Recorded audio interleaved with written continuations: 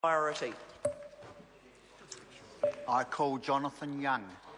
Thank you, Mr Speaker. I'm pleased to stand in support of the Credit Contracts and Financial Services Law Reform Bill here in its first reading, sponsored by the Consumer Affairs Minister Craig Foss. The package of reforms, sir, that we are looking at in this bill was shaped by the Financial Summit, which was hosted on the 11th of August 2011 in Auckland, chaired by Sir John Anderson. And that summit brought together 250 people from community groups, budgeting services, NGOs, banks and financial regulators, credit providers, and they looked at ways of tackling particularly irresponsible lending that was particularly offensive and affecting people in our economy and in our communities.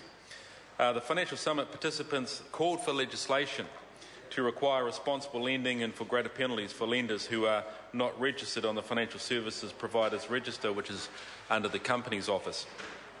And then in April 2013, Minister Craig Foss introduced this bill to the House. And here we are, sir, at today's reading of it, the first reading. The Consumer Credit and Financial Services Law Reform, it dovetails into the Consumer Law Reform Bill, which the Commerce Committee spent considerable time working on, and adds to that suite of reforms and changes. Indeed, it's not just in the Consumer Law Reform Bill, but right across the scope of financial bills and security bills that this Commerce Committee looked at. It contributes to that overall package. And the changes introduced in this bill represent a comprehensive crackdown on particularly unscrupulous lenders who prey on desperate people and leave them and their families trapped in that spiral of debt which the previous speaker was talking about. Sir, National wants to have more informed borrowers and more responsible lenders, and it's important that we approach this problem from both sides. Responsible lending is absolutely essential.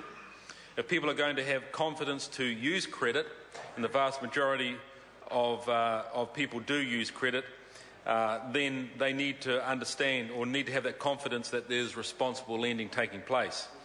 I read some time ago that Professor David Mays, who's a professor of banking and financial institutions at the Auckland University Business School, he said New Zealanders are average. He called us average, sir, when it comes to financial literacy, and that this is not a problem unique to our country, but it is a problem that we need to address.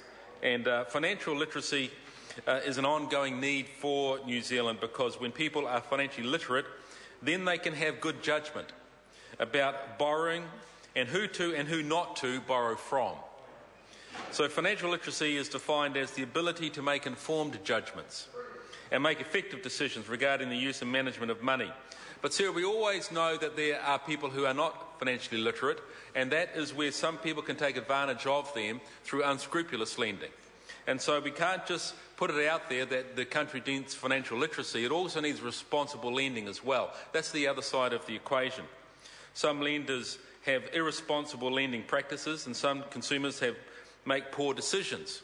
And so it's important that this bill contributes to the addressing of this issue and the vulnerability and the taking advantage of those vulnerabilities that some people have done in the past. Under this bill, lenders must act responsibly. Consumers must have the information they need and to make informed decisions, and that there are serious consequences for those who breach the law. So, Mr. Speaker, this legislation is a major overhaul of consumer law, and I'm pleased that the opposite party, the Labor Party, will be supporting it to Select Committee, and I'm sure that we will go through this very, very well with a fine-tooth comb in that committee to ensure that the consumer, of course, is the benefit of this legislation.